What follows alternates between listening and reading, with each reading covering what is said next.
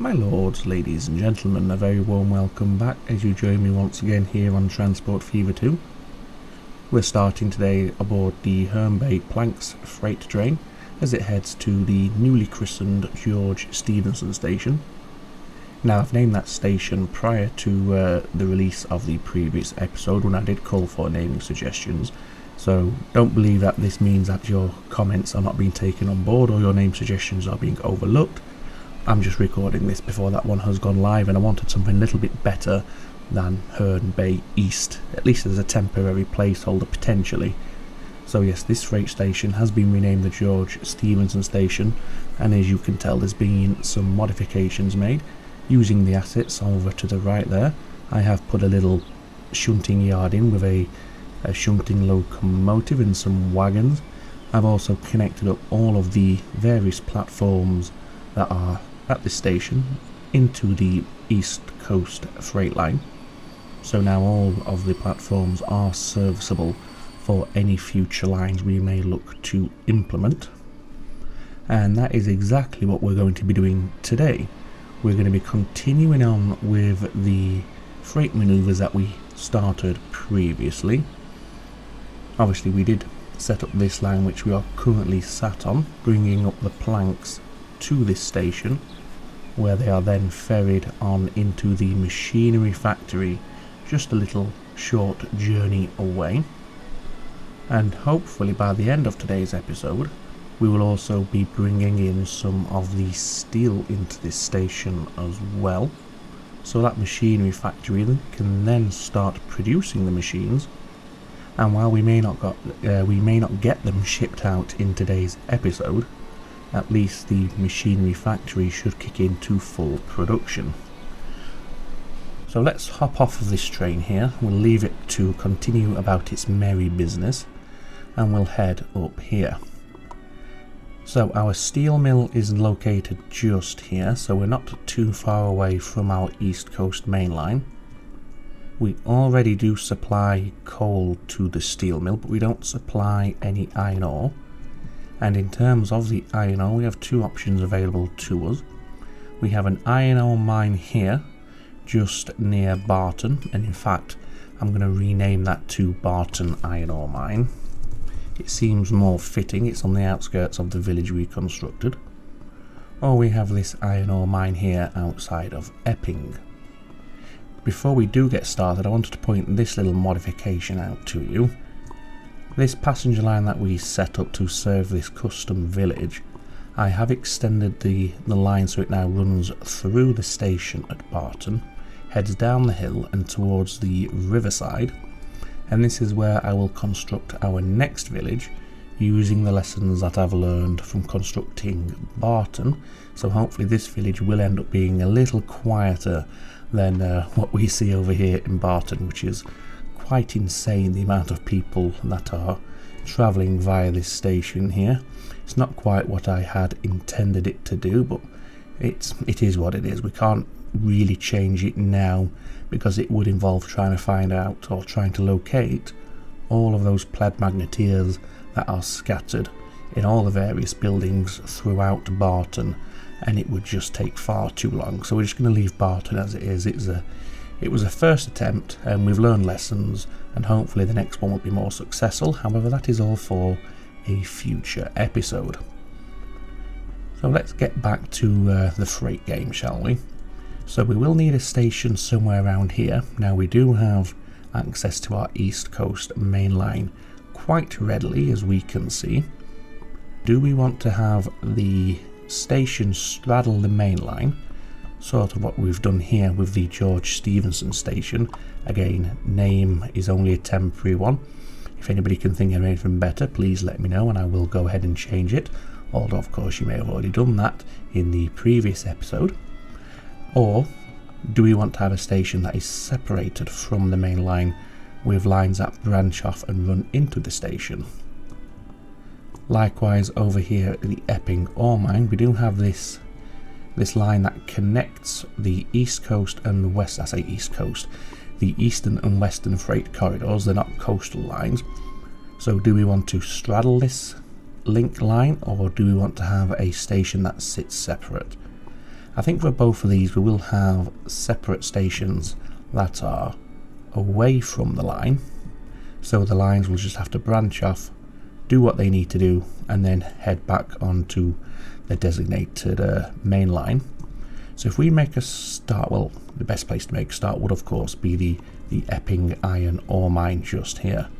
In fact, before we do that, I've just noticed this road here, it is still an old style road, so I'm just going to upgrade this while we're in the area just to get that looking a little bit tidier and a little bit more modernized. There we go. Oh no, didn't do it. There we go. Okay, so we want a station over here. Now I do believe we only have one consumer, which is the steel mill, so we don't need all that many platforms here, and in fact I might just go for a single platform. We want it to be as long as possible by default, 320 meters. I'm just going to delete that road there actually. Let's just remove that. We can reposition the roads later on. And if we had our station set like that, we could quite easily connect it into this connection line here. We would then pass through this station, and we'd probably end up reworking how this station is laid out. So we'd have it similar to the George Stephenson station, where the main line passes through the middle and the platforms, they all branch off from the main line. Of course, that's all for the future. It's not something we need to concern ourselves with today. What we need to concern ourselves with today, of course, is connecting this to our, well, this is not the east nor the west coast, this is the connection line between the east and west coast. We don't, again, I keep calling it coast, that's because obviously for those of you who live in the UK, you'll know about the East Coast main line and what have you, so it's just a force of habit. When you talk about the Eastern line, for me I just call it the East Coast main line because that's what I've grown up with, that's what I'm used to. So you'll have to just bear with me on that one. It won't be the last time I call it the East Coast main line or the East Coast freight line. But yes, that's why. It's just force of habit from being in the United Kingdom. But enough about that. What we're going to do is just very simply bring this line in like this. It's nothing too fancy going on here, but of course we are making sure that when the trains are coming into this station, they're not blocking in any train that may be waiting to leave the station. So the trains will come in and they can wait here, and the one that is currently loading still has a free run to come down here to, you know, continue its journey and head to the steel mill. So that's simple enough. We don't need much more than that. We don't have any lines active down this stretch of track at the moment, but we will supply the signals.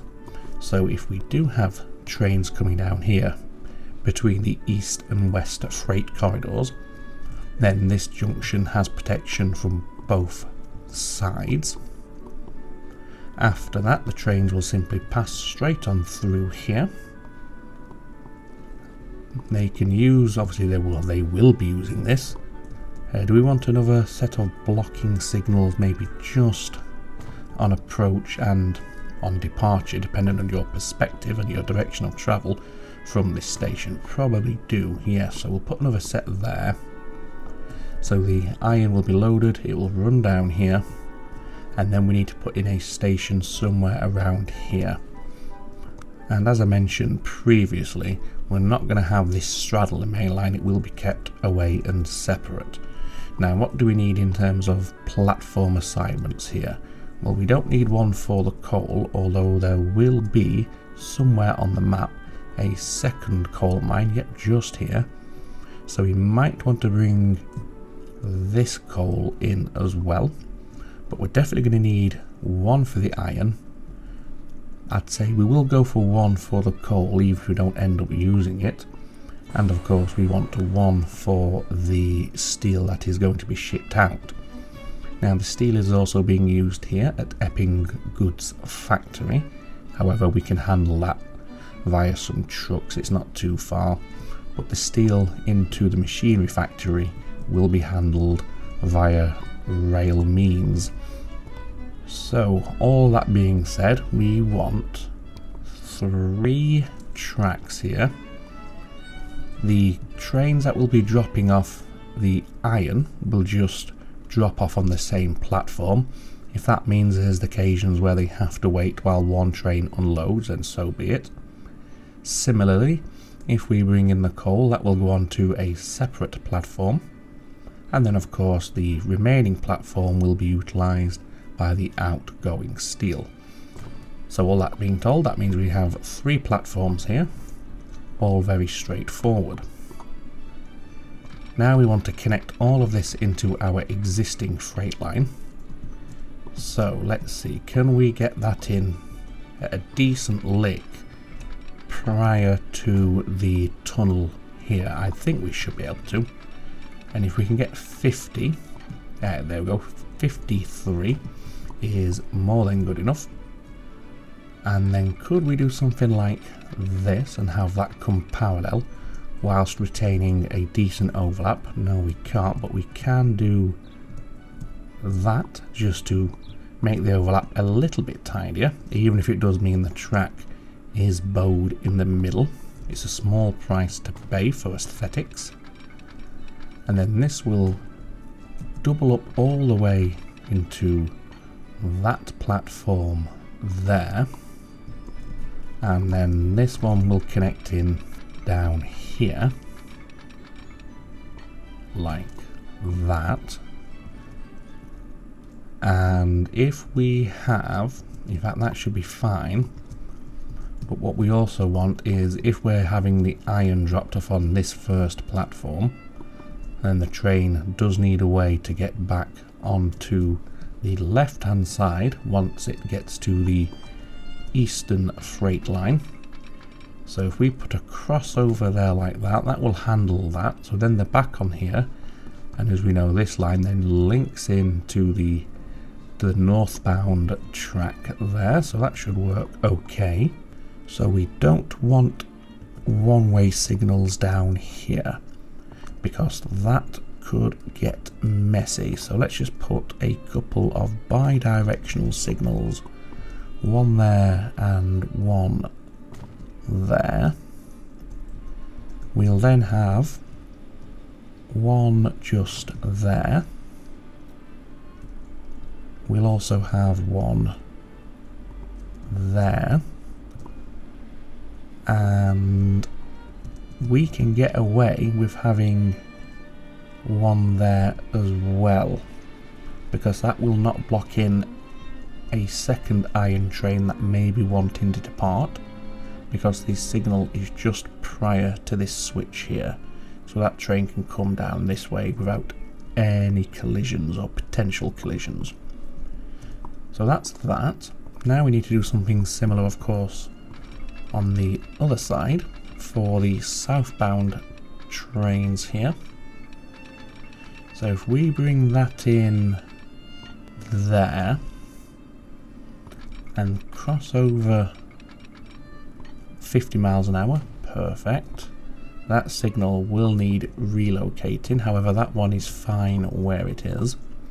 So this signal that we just demolished will now sit just here, like that. We'll probably want a set of dwarf signals in this tunnel, just for clearing purposes. And then we can link these two into here as well. And how do we want to do this? Let's see. Well, they could come parallel for a touch. This one will need to be a little shorter, and then connect in like that and like that. So if we say that this platform here is the one where our trains are going to be loaded before heading to the steel mill, of course. Sorry, not to the steel mill, to the machinery factory. If we put a second sidings almost affair just here, It's very slow, but that's okay. And then we can have one train on the platform, and we can have one that waits here on its way in for clearance. So we'd want a one-way signal on that one, and this would have to be one way as well. Yes, okay. And then these two will leave for the time being, because we're not going to have anything coming in or out from the southerly direction. Let's just now quickly just smooth off some of those terrain artifacts there that have been generated as we bit into the landscape. We want to then put a road in front of the station and link that in, and that should be close enough that it links to the steel mill, and indeed it does. So then now what we can do is set up a line to bring in the iron ore into the Axbridge steel mill. So we're coming from this station, Epping Central. Again, if you have any naming ideas for any of these stations, don't hesitate to let me know. And if you come into Axbridge Annex, yes. But what we want you to do is after Epping, we want you to come in that way. Okay, can you not do that? Is that a one-way signal? Yeah, that should be two-way. Now you should be happy. Yes. Oh, all of these signals, yes, these should be two-way. That's my bad. I thought I'd had it selected on two-way. Clearly not. So let's put these two. Well, that one could be one-way, couldn't it? Yes. This one cannot.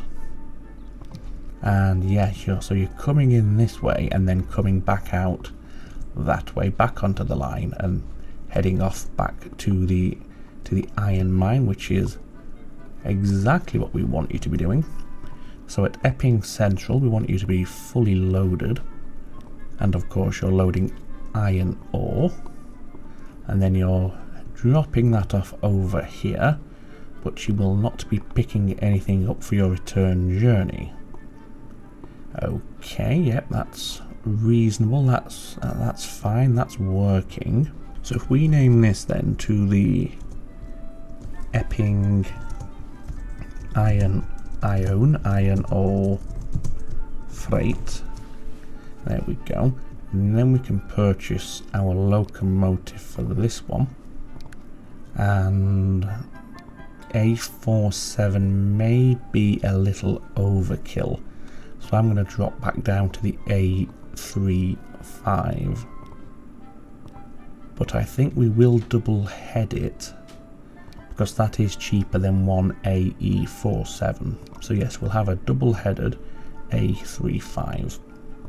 Cargo wagons, we want the gondola, and if we say have 14, maybe even down to 12, that's a capacity of 96.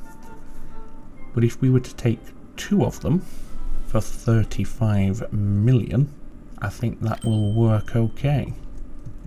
So let's get you assigned onto that line, and that is the Epping iron ore freight. Wonderful, so you'll start heading out, yes.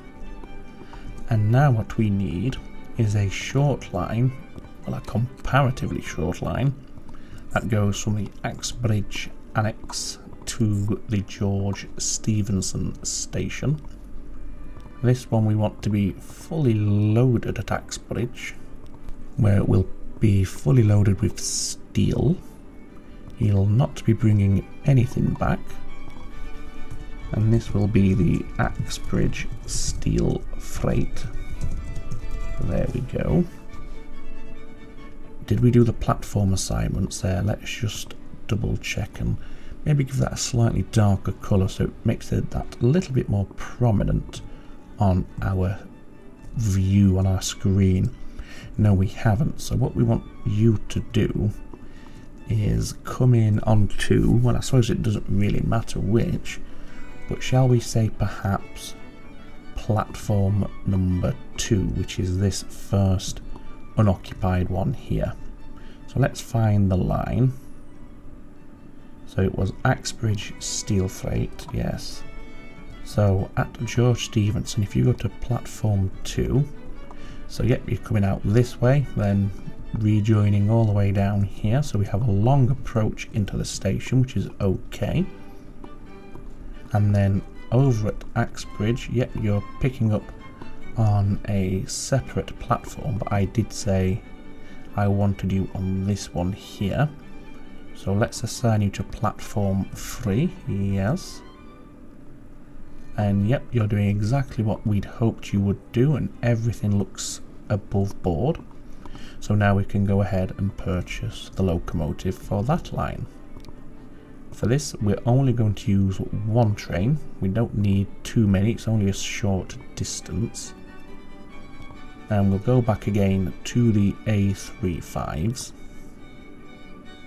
And for the cargo wagons, it is going to be the flat car with side stakes. And I'm saying we'll have 9 on this one. That still gives us a good power rating, and it only costs 10.6 million, which we can easily stretch to here. So where are we? Let's get the line back in view. Here it is. And you're going on to that line. Okay, so now we should start seeing ore over here, and yes indeed, we can see that the ore is starting to be produced and assigned to the platform awaiting pickup. I'm going to assume that the iron ore trains are going to come up this way and then take this connection line here before heading into the Axbridge annex, and then heading back down here to get the iron ore. I believe that's what they're going to do, and it looks like, yes, here's the first one. So the second can't be too far behind. Is that it? No, that is not it. It's going to be down around here somewhere. Where's our depot? I think, yeah, I have gone past it. That's the steel train, so you're going that way.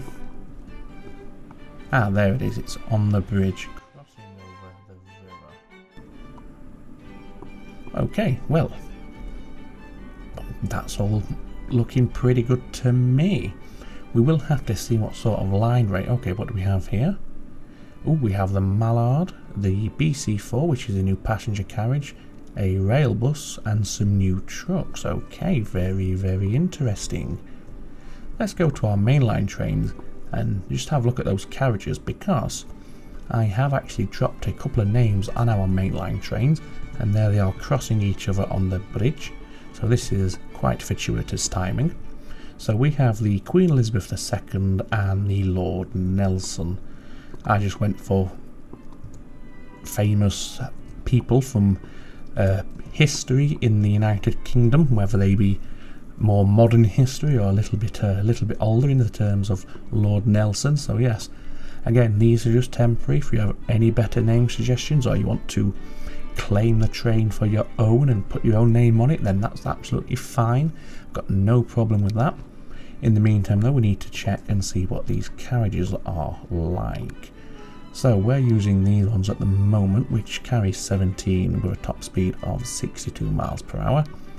These carry 20, have a top speed of 75 miles per hour, and are only 100,000 and change more expensive to operate per year. That seems quite a good bargain to me.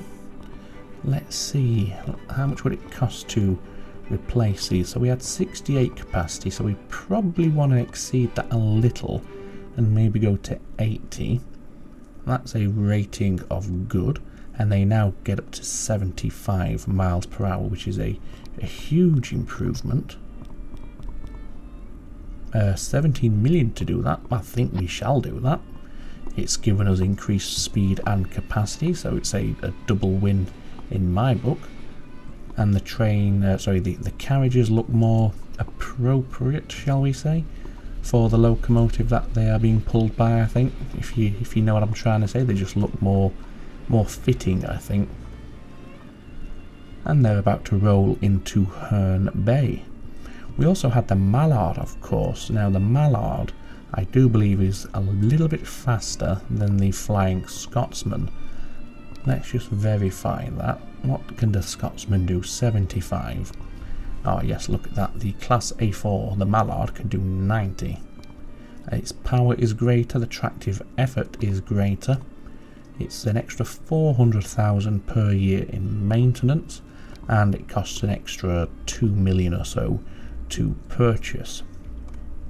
So we could feasibly just go ahead and replace the Flying Scotsman with the Mallard. However, I prefer not to, because I want to keep the Scotsman running for a little while longer, because they are very iconic locomotives after all. So what I'm leaning towards is having an express line that links between every other city. So for example, we'd go from Long Eaton, bypass Herne Bay and go straight to Axbridge, and then perhaps do the same from Epping, bypassing Axbridge, going straight into Herne Bay. And those lines would be better suited to the Mallard, I believe, because of the higher speed they would be a genuine express, although of course our fastest carriage is the one we just unlocked, the BC4, so we would be limited to the 75 miles per hour, so there is that to bear in mind as well. Would a direct line to Axbridge be viable though? That's another question. Now we have just had a train. Oh, that was the local service, so I don't need to concern about that. Yes, would it be viable? Well, 50% of the travellers there are going to Axbridge. And what about at Axbridge itself? Let's have a look. No, most are actually going to Herne Bay, interestingly. I imagine most of them would have been going to Long Eaton, but I stand corrected. With the rail buses, we could swap out some of these trains for the rail bus. I'm thinking perhaps this one, because despite how busy this line is, it does struggle to make us any money. Now I did say, of course, this line isn't about making profit. It really isn't, but if we had to pick one of them to replace with the rail bus, potentially, you'd probably look at the one that's not doing very well in terms of its finances. How about this baby here? Yeah, that's a little more profitable, a little bit more stable. So then, what could we do with this? So if we were just to obliterate that train, and instead, oh, I guess it will be multi-unit, yes it will, and instead run this. Now I think we'd have to put catenary down, because I don't think we have catenary on this local line, at least not 100% coverage. So if we wanted to get 85 capacity, we could either go to 100, which would give us a rating of good and cost a small fortune at 20 million per vehicle. The acceleration is pretty decent as well. Or we could undersell and go for 80, and obviously that's only going to do even better things for the acceleration. And obviously we have the same top speed whether we have 80 or 100, because that's dictated by the rail bus itself. So that's something to consider. And or what we could do is perhaps just save the rail buses and have the rail buses run on this new line that's going to get constructed in the near future. Let me know what you think, ideas and suggestions. Or of course it's also perfectly viable that we just completely ignore that rail bus and wait until a little bit later. There's no harm in that. We don't necessarily have to see every possible locomotive running on the map.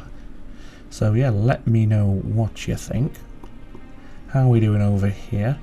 I'm guessing that's probably the first iron ore train making its way into Axbridge now. Let's see if we can see the second one. Yeah, you will be the first unless you have a load. No, you do not. So we haven't yet picked up any iron, so these are not going to be making any money at the moment, which is fine. Do we need more? I'm just thinking in terms of how it looks more than anything. We might need a longer consist, because that's a not the longest in the world for a double-headed train, so that's something to consider, but we'll see how it performs. At least we have the scope for expansion. And of course, if the iron ore trains haven't delivered, then we know for a fact the steel train hasn't picked up. And I do believe we saw that, and I guess this is it just here coming over the bridge. Yes, it is. Okay. Well then, ladies and gentlemen, I think that's where we'll leave it for this episode. So I will pause the date progression now. And I think, well, we just saw we have a train heading to the iron ore mine. There should be a full load waiting, so I'm thinking we'll ride to the iron ore mine before heading back up, and then we'll leave it when we get back to the Axbridge Annex. So let's hop on board. Okay then, ladies and gentlemen, here we are ready and just departing. What's this station called? Was it? I can't remember. Axbridge Annex, I think. Anyway, yes, we're heading to the iron ore mine now. So I hope you've enjoyed the episode. If you have, then please consider hitting that like button down below. It really does help. It's a great way to show your support, and it also helps the video reach a larger and wider audience as well. If you haven't subscribed, then I'd suggest that you do so, because that way you're kept up to date for future video releases as and when they are published. You'll find out straight away, especially if you hit that bell icon when you are subscribing. And for those of you who are interested, obviously there is the Patreon page as well, should anybody be so inclined. But for now, ladies and gentlemen, all that means for me to say is, as always, take very good care of yourselves. It's ta-ta for now.